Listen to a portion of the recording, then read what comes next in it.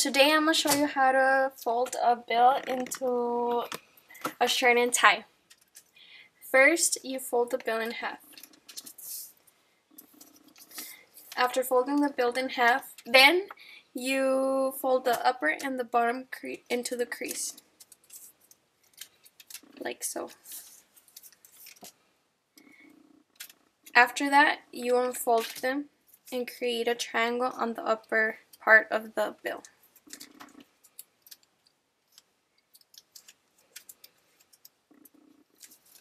Like so. After that, you fold the triangle like this. Once that's done, you begin with the tie. Make sure these creases are good. Both this crease and the middle one.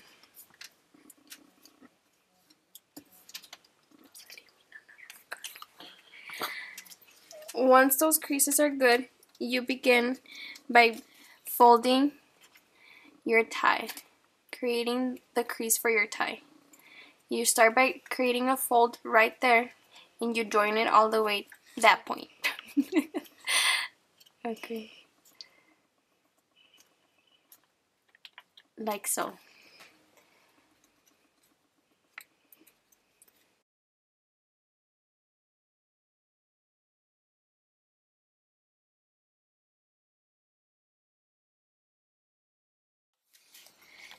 Like so. When this is done, you begin by folding the sides and tucking them under the tie.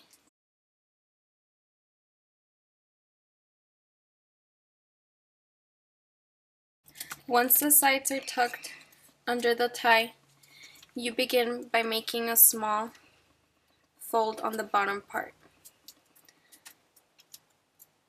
of your bill. Once the fold is done, you tuck the bottom under the tie, like so. Once that's done, you begin by doing the collars of your shirt.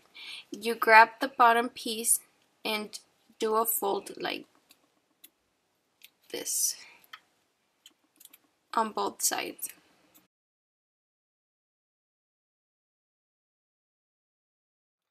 Like so. Once the collar is done, you begin by doing the sleeves of your shirt. To do the sleeves on your shirt, you begin by doing creases on each side of the bottom of the collar. To do the sleeves, you create an indentation. You do that by creating a slight indentation on each side that will look like this. You repeat on the other side.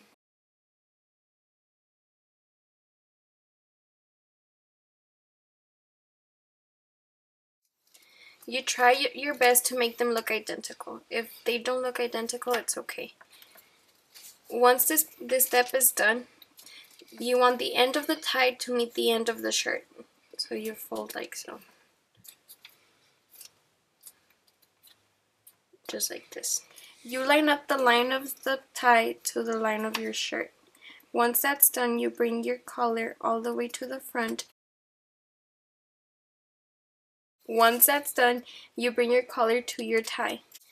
You stick your collars like so.